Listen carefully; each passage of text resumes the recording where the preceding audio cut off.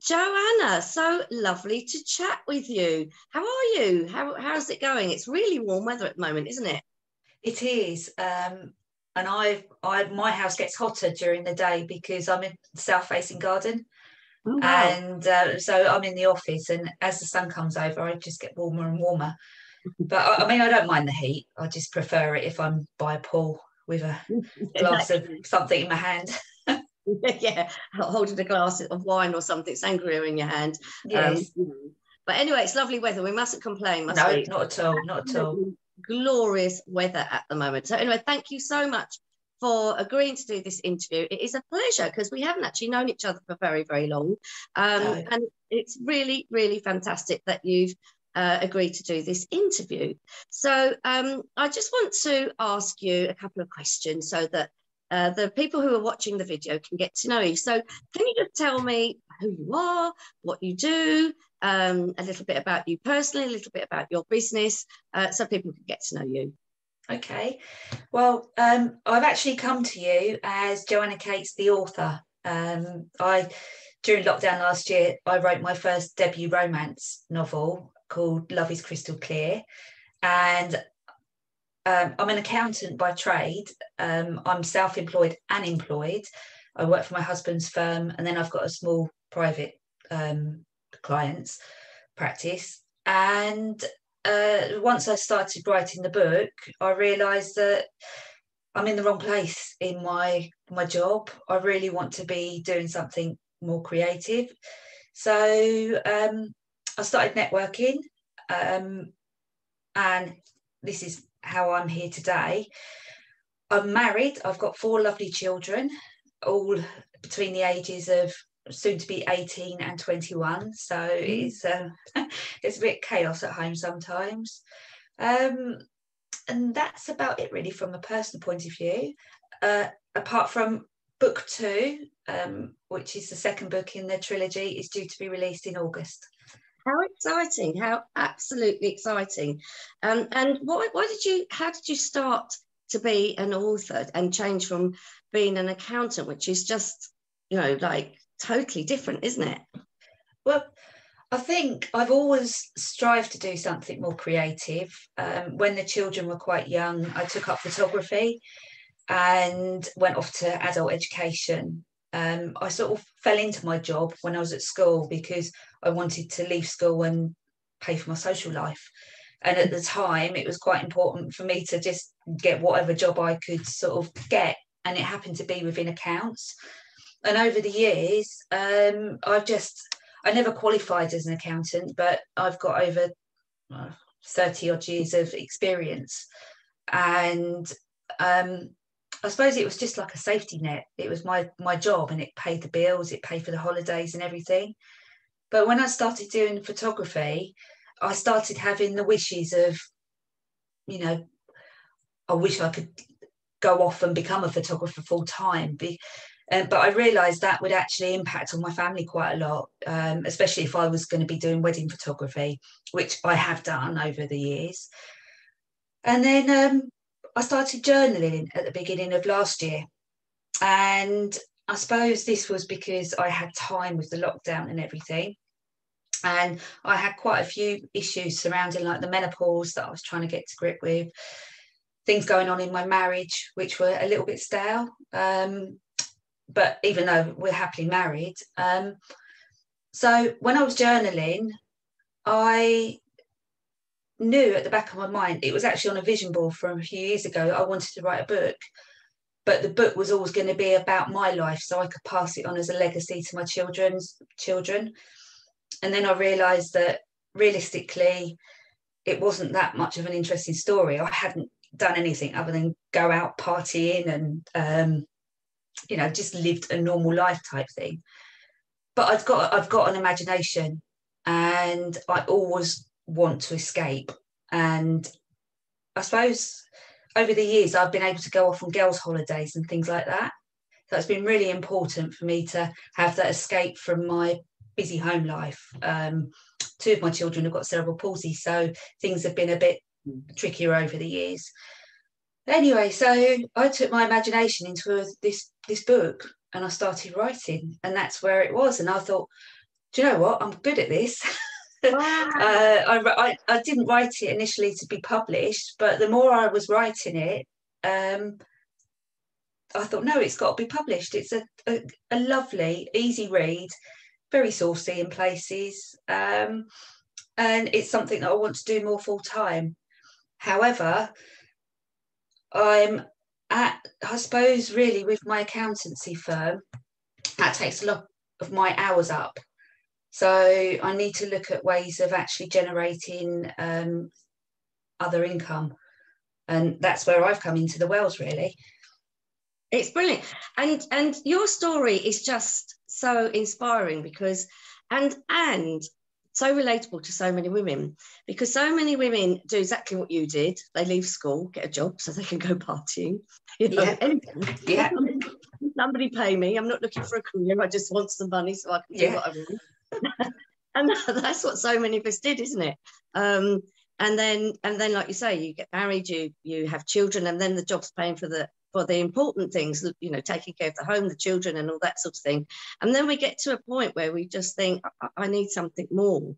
And I think that's where so many WOWs are. That's why they're changing their lives, because they think, I just need something more in my life than just doing accounts, because I'm running out of time to do something exciting. And it's just incredible that you've been writing books and all that sort of thing. So when you've sort of come from that background of I just want a job, and then the job's paying for everything and all that sort of thing, and then you obviously then deviated to have like a bookkeeping, a clients of your own. What made you actually want to be an entrepreneur? Obviously you had this creative side, but what made you want to be an entrepreneur?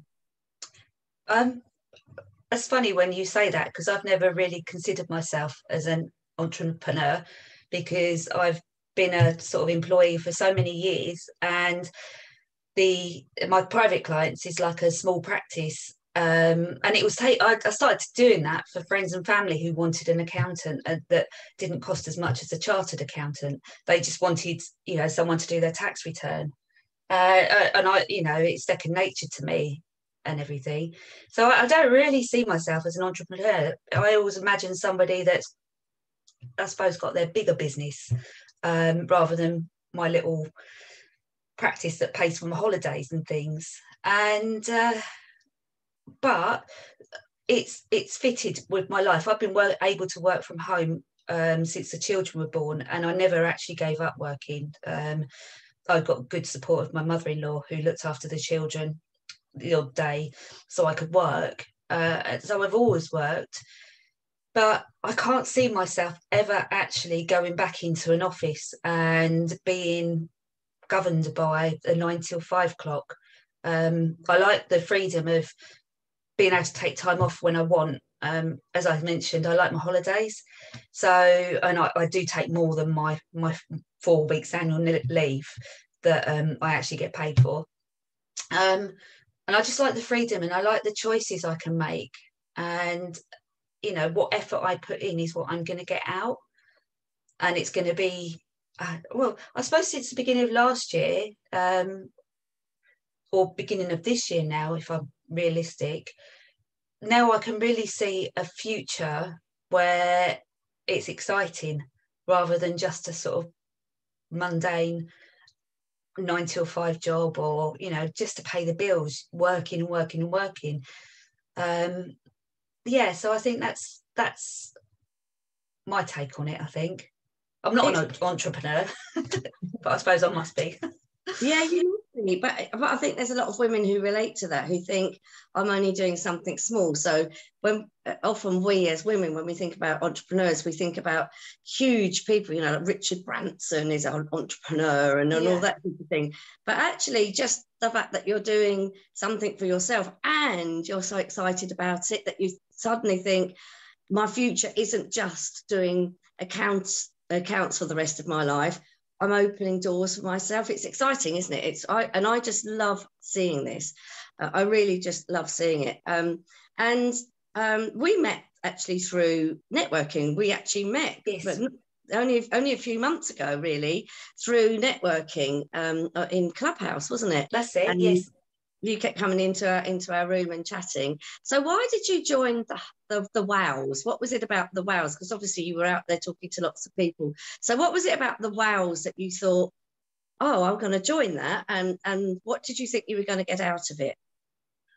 Do you know, I joined the WOWS because I feel that I'm at that age of my life where what I do, I need to surround myself by women of the same age, or because realistically, I've got 4 young kids, and I know when I've had questions and they've said, "Oh, Mum, don't do that," or "Don't do this," don't go on social media and do this. They've put blocks up, and they don't mean to, but they're seeing it through the eyes of teenagers rather than through the eyes of somebody in my age group.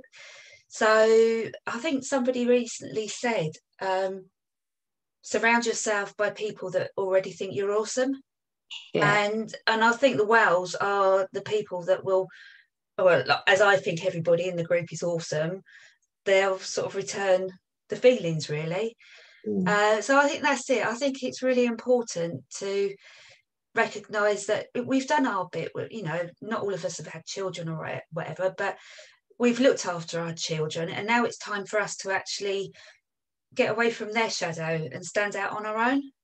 Yeah, it's amazing, isn't it? And it's so, this is my thing. This is my thing. Women in midlife being empowered to become, and you can become whatever you want to be, whatever you really can.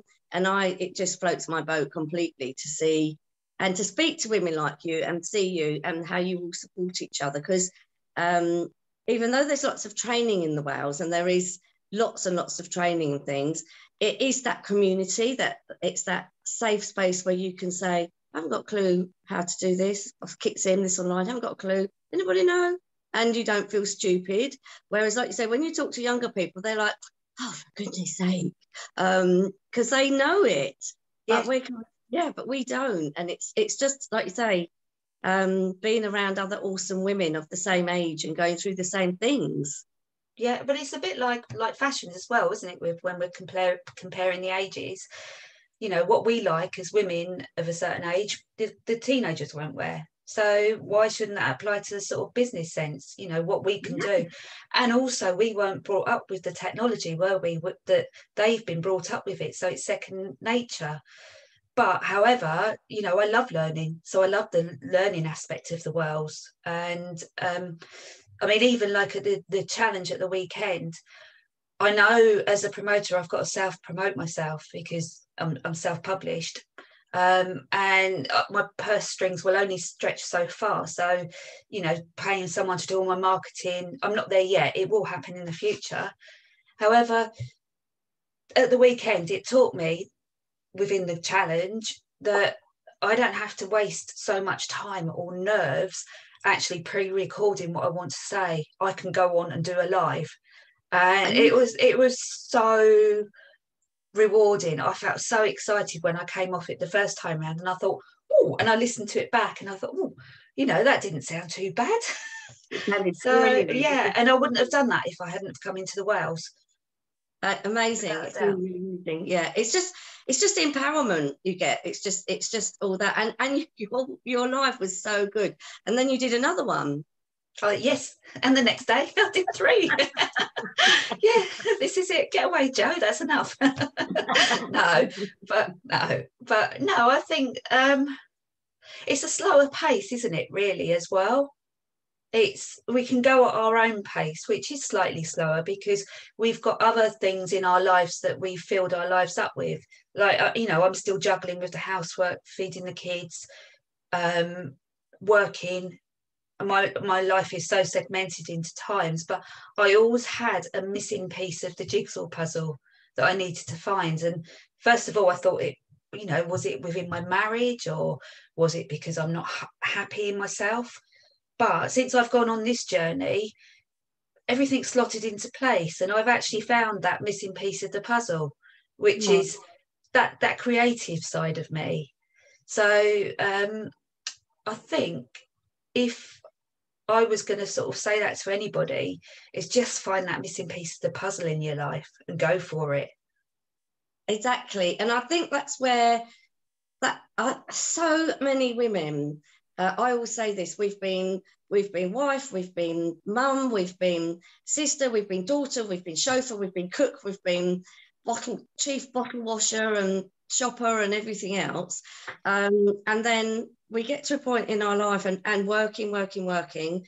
And then we get to a point in our life when we think, I need to do something for me, hey, I'm here, I'm here. The person, Joanna is here. I'm actually here. And I think that is one of the things that when you're in the WOWS and the WOWS Hub brings is that when we were all brought up to talk, and we all talk, and when you start to talk to the rest of the WOWS, like we actually physically talk like this over Zoom, and it's just nice to have that connection, isn't it? That everybody's the same. Everybody's going, I'm finding myself and I'm okay, actually. This person that was all these things for all these years has now come to the surface, and she's doing what she wants to do and actually making a good go of it. And I think that's what we get out of it, isn't it? That community. And definitely. And the positivity, because I know like we can all come into the group and sort of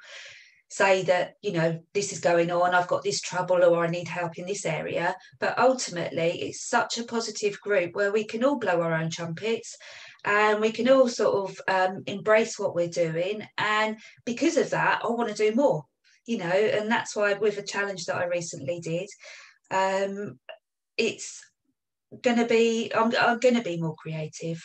Not a creative accountant, mind you, but I know some people would like that. But I really get that sense of belonging within the WOWS. Fantastic. That's absolutely fantastic.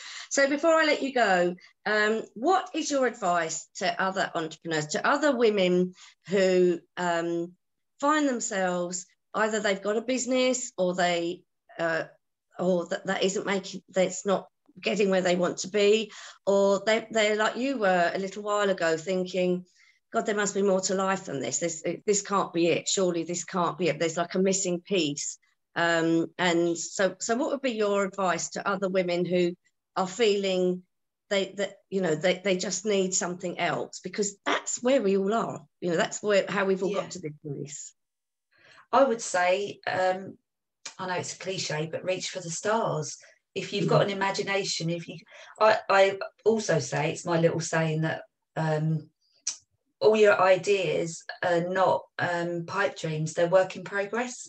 So if you've got something that you want to work on that brings fire to your belly or excitement, and it just gets you out of the doldrums, or gives you sort of a passion, and you do it, because you don't have to sort of do it all at once. You don't have to step away from your 9 to 5 job or whatever job you're working in.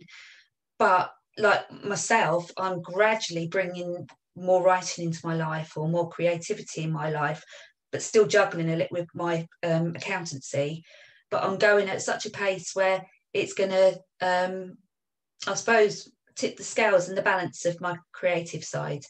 So that's what I'd say, go for it. Don't actually look back and think, I wish I did. Look forward and say, I can do it. And I'm going to. Yes. Brilliant. Definitely. Joanna, thank you so much. It has been a pleasure, a real absolute pleasure to chat with you. And I'm so excited to see your journey and read your books and all the things that I know are going to come into your life, and the online things and all the things that you're going to create. And I feel absolutely privileged to be a part of it. So thank you so much. And I won't take up any more of your day. No, but thank you. Thanks for this opportunity, and thank you for such an amazing group. So the feelings are all mirrored. Oh, thank you. All right. Take care. Have a really lovely day. Thank you. Bye-bye. Bye. Bye.